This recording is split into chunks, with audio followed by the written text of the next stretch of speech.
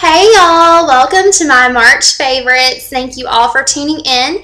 And I wanted to start off this month by doing a March favorites video, and I meant to get it out sooner. Sorry if it's a little bit late, but it's the one video that I love watching from a million different gurus. I could watch 15 of these in a month and not get tired of them. But anyways, the first product that I want to mention is a product by Bath & Body Works, and it is the True Blue Spa Blackberry Purifying Peel Off Face Mask. And this mask is awesome. Like, I ordered it from the Bath & Body Works website. I made a purchase probably back in February, maybe the end of February, and ordered some hand soaps from there. They had a sale going on, and it was like free shipping.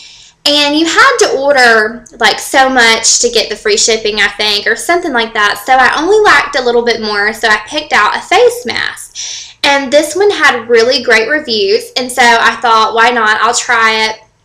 And to my surprise, I fell in love with it. This one you actually peel off, and guys, it is black. It is like jet black. I mean, it comes out like a black clay type thing. It's really like creamy, but when it dries, you know, kind of hardens on your face, and then you just kind of peel it off. And there is a little bit of excess on your face afterwards, but I just take a sponge and wipe the rest of it off. But I love this, guys, and it has really helped keep my pores a little cleaner. So I feel like if I use this once or twice a week, it is cutting down on the breakout. So that is a major plus for me, because I do have very acne prone skin. I know y'all might not can see because this is very forgiving lighting and everything, but I do. I break out, I get the bumps underneath the skin, and this has helped it clear up quite a bit. So I do love this, and I recommend it if you plan on using a mask regularly. I think if you use it once or twice a week, you'll notice a difference.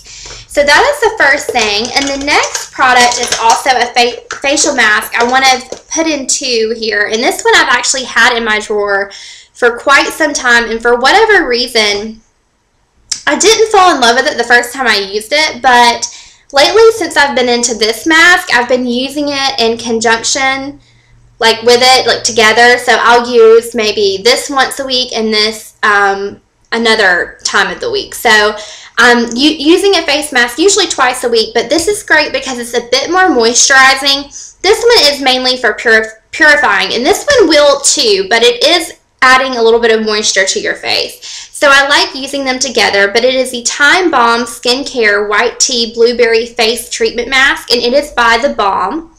And I love The Balm products. I've never had anything from there that I didn't like. I just wish it was easier to get a hold of. I feel like ordering online sometimes, I don't know, I like things that I can go and pick up. So, but if I ever get a chance to get more products from The Balm, I would definitely be interested in it and open to it, because I've never had anything I didn't like.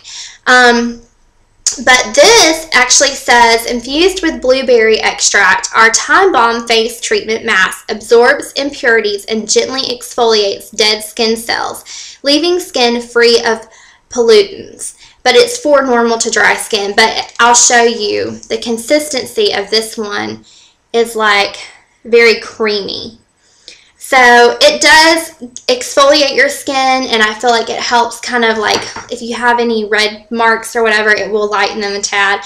But at the same time, I don't know, it's a bit more moisturizing. But it's funny because this is blueberry and this is blackberry, so kind of funny. But those are the masks that I've been loving. And the next product is a product that I purchased before I went to a wedding. And my cousin got married at the beginning of March, and he got married in Charleston, South Carolina. And I love Charleston. Like, it is just, it's beautiful. I fell in love with it. It could not have been a more perfect wedding. But before I was going, I was just working a lot, kind of under a lot of stress, and I felt like my skin was just feeling really dull and had some breakouts and different things. So I went to Estee Lauder and ended up breaking down and buying the Estee Lauder Advanced Night Repair. And And I've purchased this before. I used it, and I just bought it because my skin felt so dull and dehydrated. And this really does make it feel softer and more moisturized. But it is it's pricey. I mean, I won't say it's very expensive because compared to some things and to other people it might not be, but it definitely is a pricier, you know, skincare item for me. But it does make a difference, and it made my skin feel incredibly soft and helped, like where I have breakouts, I feel like it really helps acne. And I know it doesn't say that it's supposed to, but if you are in your early 20s or you have adult, you know, acne prone skin, try to get a sample for this, because I swear it like keeps them from, like, I don't know, I feel like getting worse or whatever. Like I can use this and I feel like my skin will be a lot clearer the next day, and it just overall helps your like complexion and texture of your skin. So I really have been enjoying this and been using it, you know, religiously morning and night. Even though it says night, I use it in the morning too. So the next product is a hair product, and I debated whether or not to put this in here because I kind of have a love-hate, but I have been using it all the month of March, and it is the Catwalk Volume Your Highness Weightless Shine Spray. And I used this before I flat iron, and I do really like it. My only thing is either I'm going to love it or I'm going to hate it, and it all depends on how well I am at spraying it that day. This is an awesome shine spray, but I have been guilty of getting it too close, or maybe if my hair is like third day hair and I've already got a little bit of grease to it or oiliness, you know, this can be a bit heavy.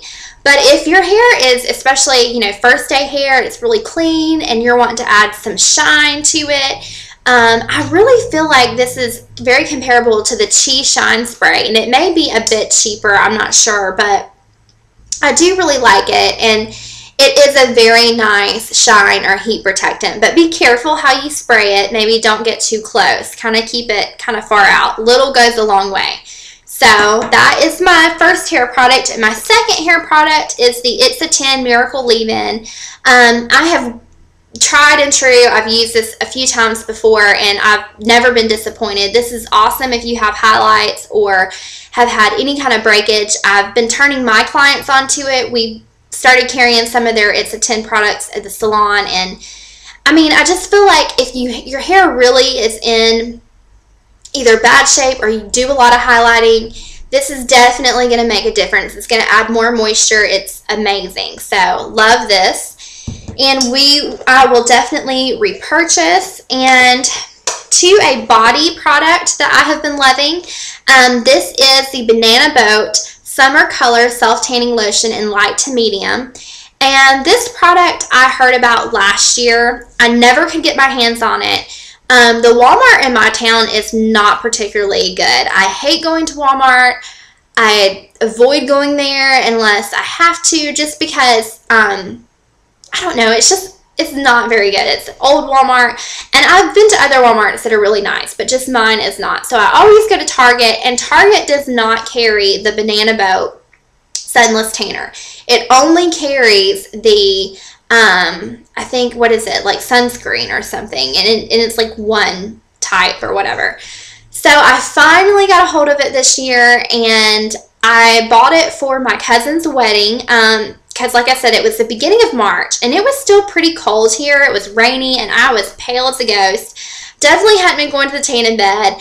I didn't have time to get a spray tan, so I picked up this, and it actually does really well. You have a little bit of streaking, you know, if you don't apply it, you know, evenly. It's definitely not, oh my gosh, that scared me.